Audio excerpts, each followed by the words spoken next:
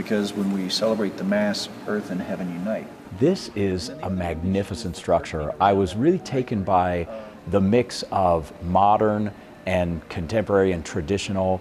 Just beautiful. The architecture here is wonderful.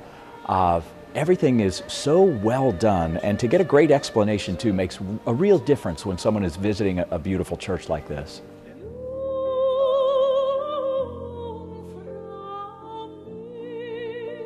You know, every church has its own beauty. Every church has its own charm. Here in the United States, I think especially given that this is a brand new building and a brand new structure, this is right up there near the top when it comes to just the beauty and the majesty and the beautiful symbolism and symbology that's been incorporated in all of the structure here. I love this place.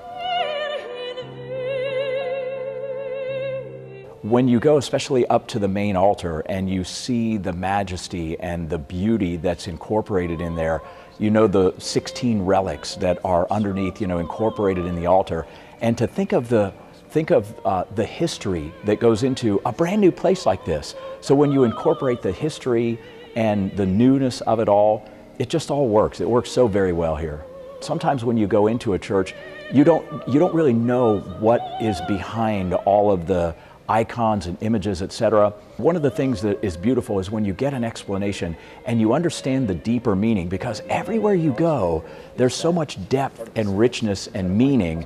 And I think that's one of the things that really strikes me about this beautiful building here, this beautiful church here, is all of the meaning behind everything, every last little piece of marble and stone and piece of artwork.